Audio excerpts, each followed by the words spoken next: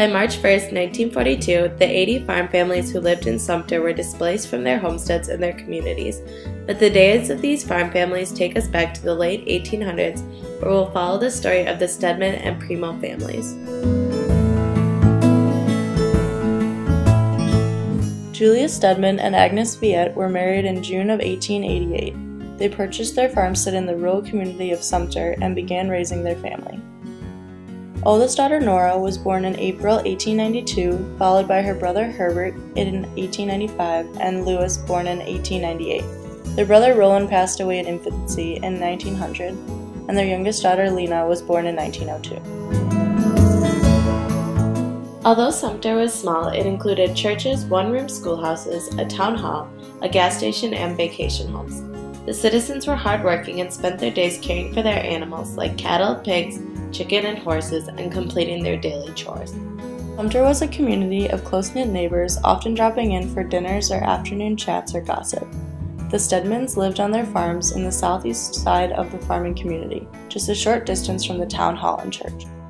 On October 29, 1941, the farm families heard the news that the nation's largest powder plant would be built in their community, and they were being displaced from their homes. There was a common outrage from the citizens. They were losing valuable agricultural land and also the community that they loved. The army tried to buy the farms for the lowest possible price, which infuriated the farmers. When Garth Primo, Nora's husband and the town chairman, protested against moving, the government told him if he did not sell his land that both of his sons would be drafted in the army. Both Garth and Nora were disheartened because they considered their youngest son Roland to be fragile, and they decided to sell their land.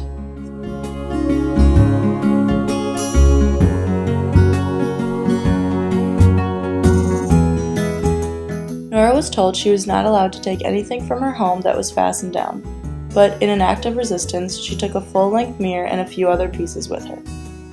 Julius was so upset to be leaving the home that he had built and raised a family in that he refused to leave, so his son Louis had to pick him up and carry him to the car. Today, little remains of their farm and their livelihoods. February 1942 was auction month in Sumter. Families were trying to sell what they couldn't take to their next farm. People from all over Wisconsin and Illinois took advantage of the cheap prices of the farmers' previous equipment, animals, and possessions. Julius and Louis received $16,500 for their land and purchased a farm in Columbus near Garth and Nora where they lived for the remainder of their lives. Garth and Nora's farm became a part of the ammunition plant, Lena and her husband's farm became underground bunkers, and Julius and Louis's farm was replaced by magazine storage. The apple trees at Badger act as a reminder of the farm families that once lived on this land and the community that once thrived there. As you explore and discover Badger, we hope you love this land as much as the Stedmans once did. Happy adventures!